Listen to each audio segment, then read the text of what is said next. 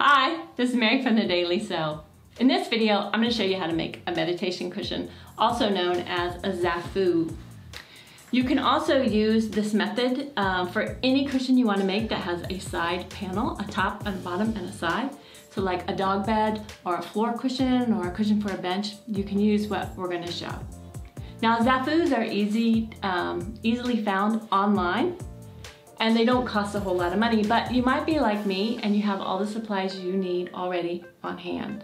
Or you may just like to make stuff, which is always fun. This is an easy project, and so if you're ready, let's go. All right, first you're gonna need some fabric, and you want durable fabric, something that's not slippery, something you can sit on a lot and it's gonna last, so upholstery fabric or quilting cotton is good. Now how much fabric you want will depend on the width of the fabric. If you have 59-inch fabric, you want about 24 inches or 2/3 of a yard. If you do not, you'll need a little more, and you can always piece different fabrics together to get enough of what you need. You'll need a cutting instrument, scissors or rotary cutter, a marking instrument, pin, and you'll need pins for pinning, of course, a hand needle, thread, a sewing machine, a piece of string or selvage in my case, and a ruler. Oh, and you're also gonna need some stuffing. I have some cotton batting. I'm gonna use what I have on hand. So I have some cotton batting, but I'm not gonna use too much of it because cotton is prone to mildew in the damp where I live. But I have also some polyester fiberfill, and you could unstuff a pillow to get some of this if you don't have new stuff. And I have lots of fabric scraps for my sewing. So let's talk about stuffing.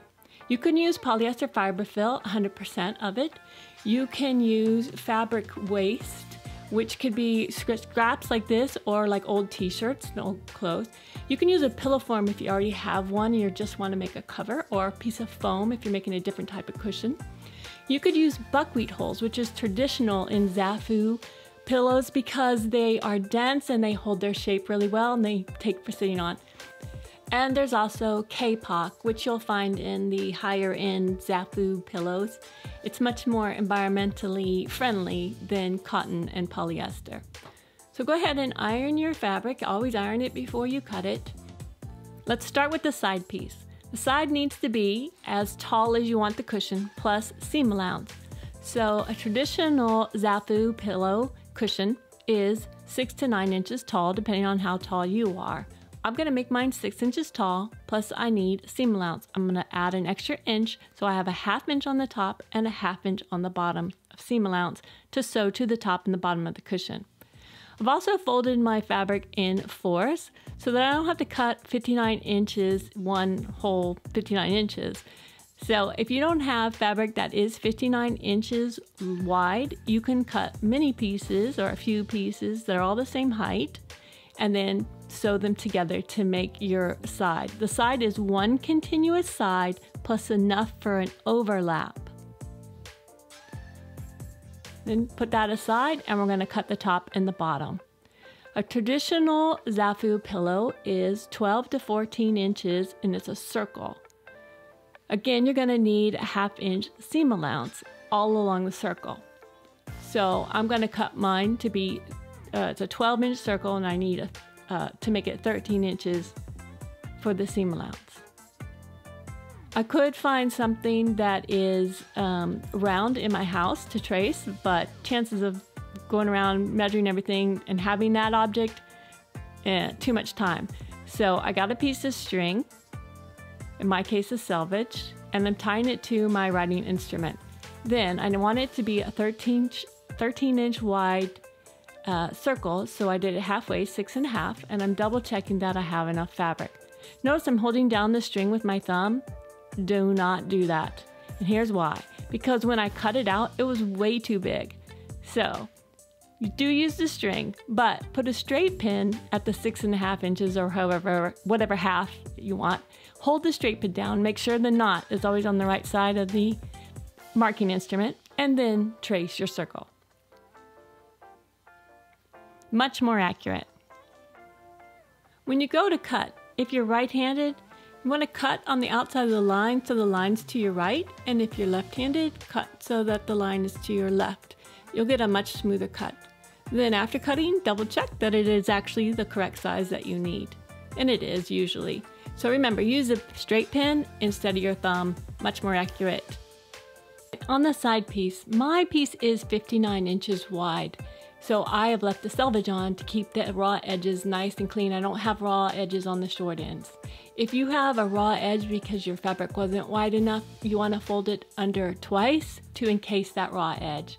And remember, this is going to overlap with the other side, so only one edge will need to be cleaned. So let's start making the pleat marks. You're gonna go from one edge over 6.5 inches and make a mark. And we're doing this on the wrong side of the fabric. So go ahead and mark over 6.5 inches. And then you're gonna mark over 1.5 inches from that first mark. 1, 2, 3. 3 halves make 1.5. What do you know? And then we're gonna go over 3 inches. 1, 2, 3. Make a mark. Those are your first marks. So it will go 3 inches, 1.5 inches, then 3 inches, 1.5 inches, all the way down the top edge of your fabric. And then you need to transfer these marks to the bottom edge. One way you can do that is you can line up your short edge so it's nice and straight, and you know these are straight. Now this is the easy way, the not so accurate way, but accurate enough for pleats. You're not wearing this cushion. Fit is not a concern here. So this is a quick and easy way to transfer the marks. However, you could take a ruler and you could mark across the bottom just like you did the top.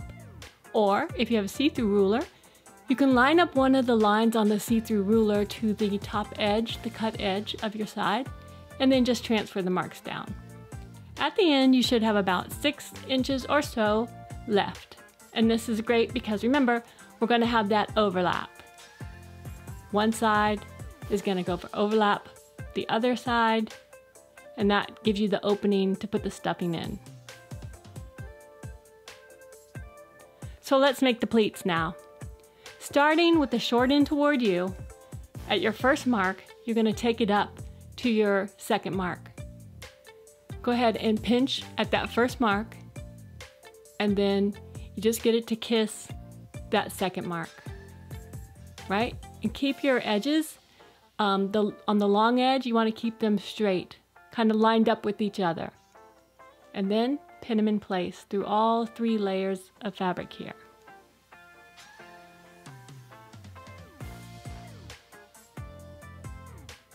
And of course on both ends of the pleat.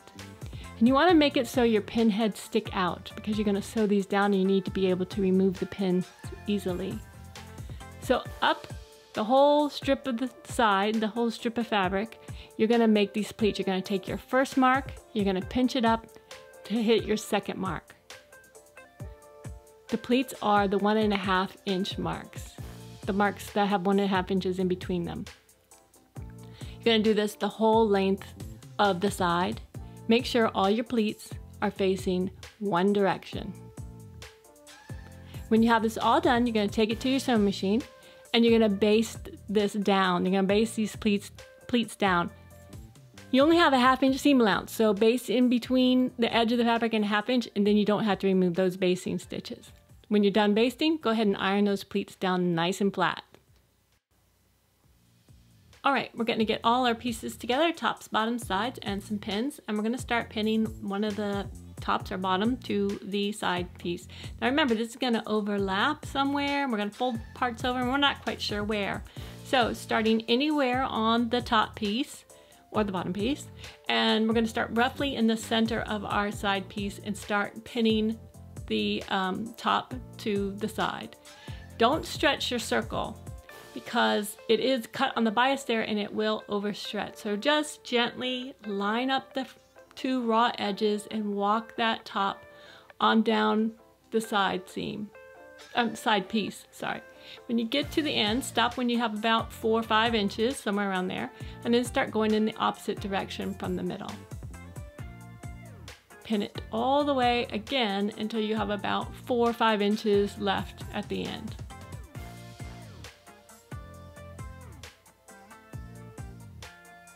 All right, so now we're going to look at the pleats. They're all going in one direction, and that's going to tell me which side of the short ends is going to overlap the other one.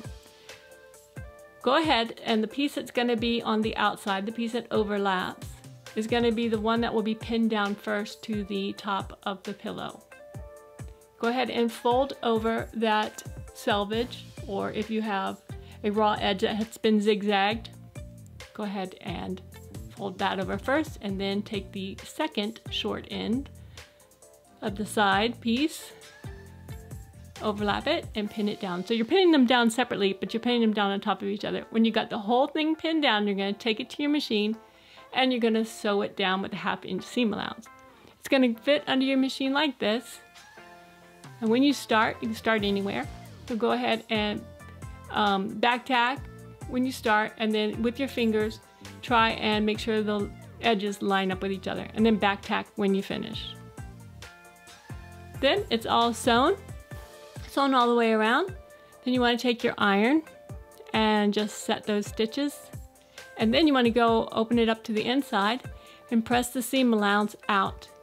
And the reason you do this, it really makes that seam line nice and flat. When you don't press it, you're going to end up with this little like ridge. See how it comes up and then it dents down, then it comes up again? So go ahead and iron that seam flat. Just make sure that the seam allowance underneath it is all going in the same direction. Then iron your little overlap there, and let's pin the bottom on. Again, start in the center of the side seam, not where it overlapped, not on one of the ends, and go all the way around. Well, you go in one direction until you get about 4 or 5 inches till the short end. And then you go back to the center and you start pinning in the opposite direction. Then when you get to the end here, again like we did on the other side, we're going to pin them one at a time down to the bottom edge, to the bottom piece of the pillow. And this way, if things didn't quite line up, if your pleats were a little off, your overlap might be a little off too, but nobody's gonna see that part. So that gives you a little freedom, a little wiggle room. Then again, go back to your machine, and with a 1/2 inch seam allowance, you're gonna sew all the way around the edge. Again, back tack where you start and when you stop. Then all sewn, go ahead again and iron your seam down. And you also want to iron it out on the opposite side too. So pull it right side out.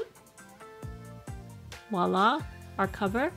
And see how it really puckers like that? See on the side we ironed, it lays a little flatter. But on this side, you've got that pucker where the seam is. So go ahead and try and get it kind of flat. It's not going to be perfect. And iron that seam. Well, that's better. Okay, now time to find that opening, and we're going to get to stuffing this pillow. Where is it? Oh yeah, there it is.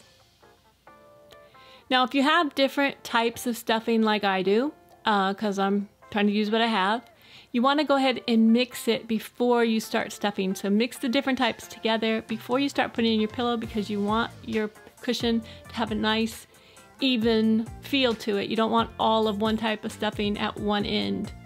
So get it mixed, pre-mix it. And then go ahead and start feeding that cavernous pillow. This thing takes a lot of stuffing, way more than I had. In fact, I've had to undo my finished cushion and stuff it some more. So do plan on it taking a lot of stuffing. All right, when you get it all stuffed, it's time to close it up. Find your opening. There's mine right there. And we're going to take the thread and hand needle to close it up. Now remember, when you do some hand sewing, the end that came off the spool of thread first is the end that goes through your needle. We're not doubling the thread, it's a single strand of thread. Tying the knot, simple knot, and then we're gonna hide that knot.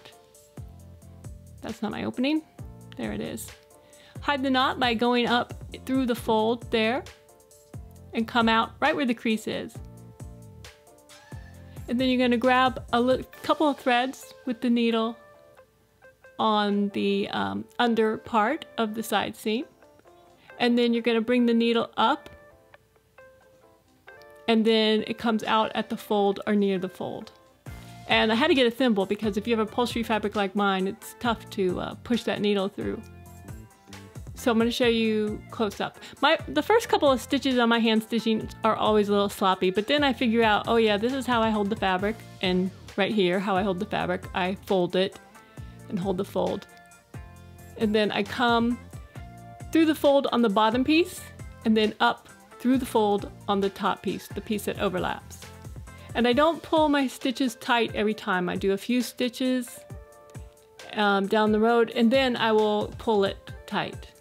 You don't want to pull too tight because you don't want your fabric to pucker.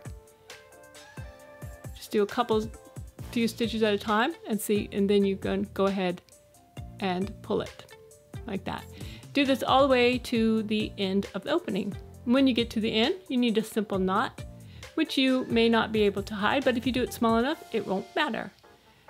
So the knot I prefer, I stick the needle in and I leave a loop of thread. My thumb is around it right now. Can you see that loop of thread? I don't pull the thread all the way down to the fabric. Then I stick the needle through that loop, and you leave a second loop, and the needle then goes through that second loop, and then pull tight, and voila, a nice little knot. Okay, you're all done. If you have any questions about this cushion, please put them in the comments below and I'll be sure to reply. I hope you enjoyed this project. Thank you so much for watching. Goodbye.